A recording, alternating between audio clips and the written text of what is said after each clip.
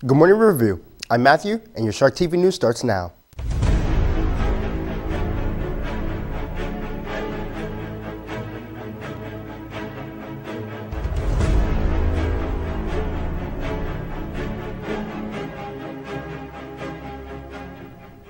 Here are this week's announcements. Seniors, online course completion, credit recovery, and FLVS is due this Friday, the 19th. Get your debt resolved by May 10th so you can receive your diploma at graduation. Speaking of graduation, graduates will receive a pre-packaged envelope with 10 tickets for graduation. Graduation is May 22nd at 3:30 at the Florida State Fairgrounds. Rehearsal will be on the 13th at 4:45. Now take a look at Key Club.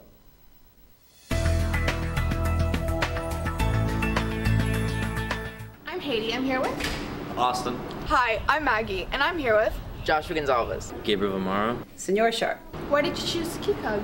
So I chose Key Club because it is a very good club to be a part of and it really looks good on your college resume. I chose to join Key Club because it's a great organization, helps you get volunteer hours, and it looks great on a college transcript. Because I like to help around my school and get community service hours. What is Key Club? So Key Club is a branch of the Kiwanis Club. It is the high school version of Kiwanis, which is a service organization. That is what we do, community service, serving our community. And who is usually involved? We have a wide variety of students that are involved.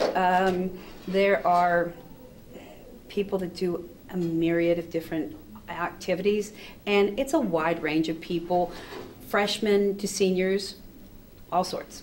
Why should people get involved? First, it's a great way to help folks give back to their community. Also, it's a good way to get an idea of whether or not you want to do something in the future or not. If you are involved in something and you give your time, volunteer, it can give you perspective into something you might want to do in the future and let you know whether or not you might actually want to be there or not. Okay, thank you so much. Thanks.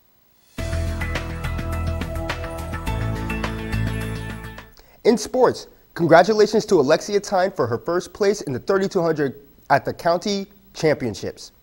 Congrats to Kaylee Vallejo for placing second in the 3200.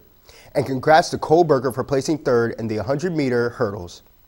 Tomorrow night, track is at Plant at 6 p.m. Also on Tuesday, baseball is at East Bay and softball is at Durant.